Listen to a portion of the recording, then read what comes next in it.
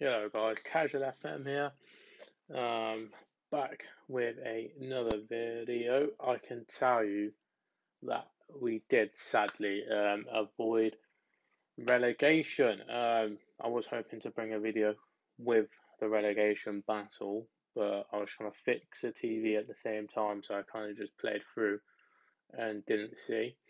Obviously, the 2-1 to Patrick Fizzle was where we left. Then we had Falkirk, where we actually took the lead twice. And it was only, as you can see, the 93rd minute goal, which really, really annoyed me.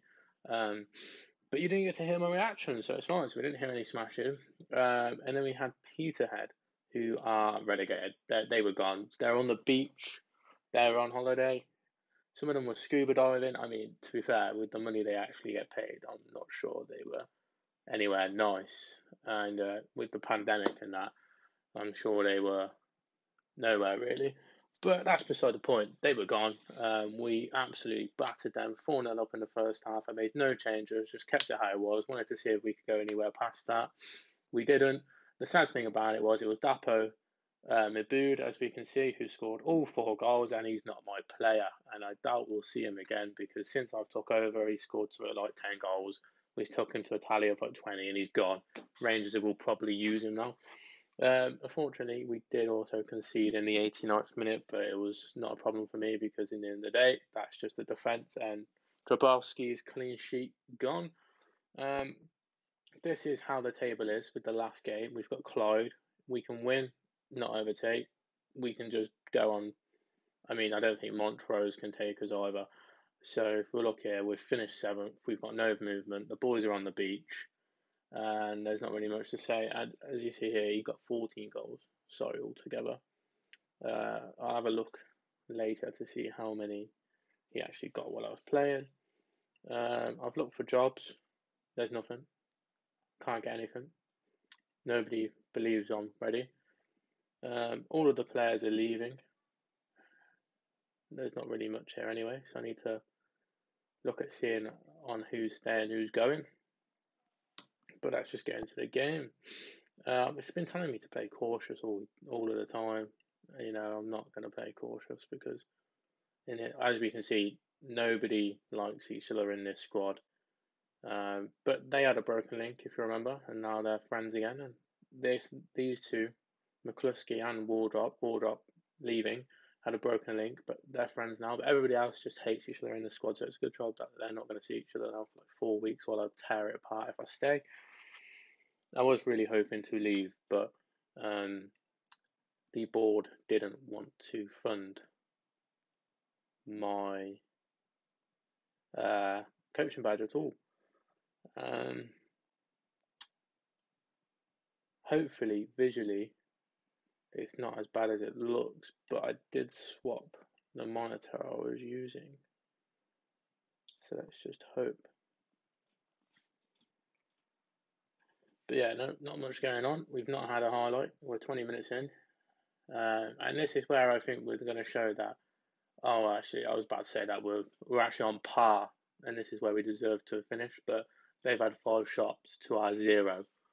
I don't know if that's because we're playing defensive or not, but let's try balance and just see if we can get anything going. What I have noticed though is that where I would be maybe getting more goals from corners and free kicks if I had implemented tactics of the season. I obviously haven't scored any. I do need to get on and put some corner tactics, free kick tactics on there. But as it's not really the team I thought I was staying with, and as I thought I was easily not going to get relegated or be in the playoff, I just haven't got around to it because I'm really hoping I'm not here at the start of the season because they've got nothing. I mean, I think we're losing 10 players this season. I don't know if we're going to be able to afford any of them because I've only got 1k wage budget adjustments. The star players are all leaving. Most of the team has to be Scottish, I believe, and I've been looking for a lot of Scottish kids, but nobody wants to join the team at all, really. And I don't really blame them because There's nothing going on. Is that Good Willie? I feel like he was a famous striker back before that I'd seen move to Sheffield Wednesday. I feel like that is. Let's just quickly. I wouldn't normally do this, but David Good Willie. Well, I was wrong where he went. He went to Blackburn. Remember this guy? Wow. David Goodwin. I think he was a deadline day transfer. Anyway, back to the game. It's the 79th minute. I'm going to see if we can fire them up. McCluskey should come off. He's very tired. But if I'm honest, he's like one of the best players at the club and actually does something. And oh my God, I'd like to keep him. No. And there you go, guys. I've looked at him. I've mentioned him in the stats. I've mentioned how I knew the guy. And it's the curse of FM, and he's gone and scored that. It looks like he's sort of guy that shows that he deserves to be in the Premier League. He's just took it, he's one touched it, and he's put it in the corner. And fair play. I'm actually really intrigued to know how much he's on, so I'll be looking at that afterwards. Maybe he'll be a signing I want. Didn't actually see how many goals he scored. It's not really much. We're going to lose. Don't think I've won a single game yet on the videos, but here we go. So Cunningham putting in a court. I mean, I don't think I need to change anything because they don't seem to be scoring any anyway.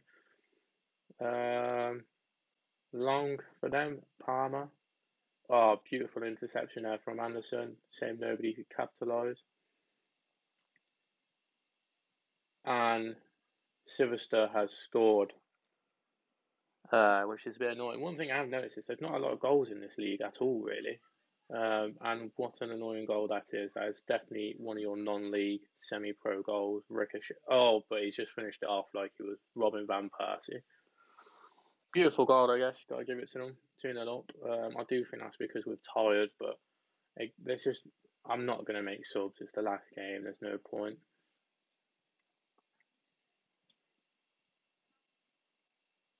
Oh, is this it? Oh, well, I really thought something was going to happen there. Thought, Maboud was going to get on for his last goal. I'm just going to tell them I'm not happy. They seem to understand, but that's it. Really hopeful that we won't be here. But I feel like we will be here. So let's have a look at. So these are all the players that came in. Obviously, I brought none of these players in. So, Sam came in for one season, and he's now leaving. So he came in, and he was like so up and ready to go. He must have been released from Dundee and just not had a club or something.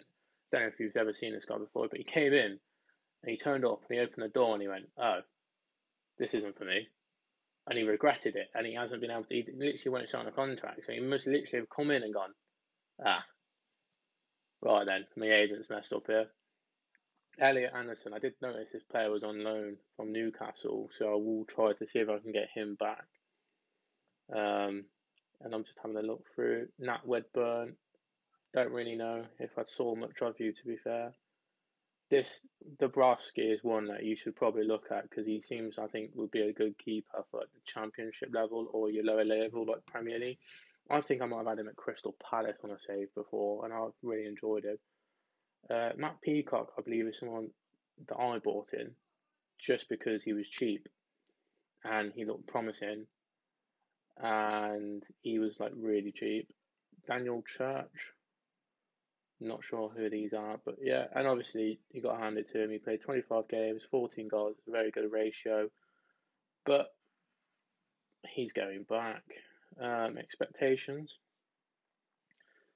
don't think we did it, but look at that. I don't. That's.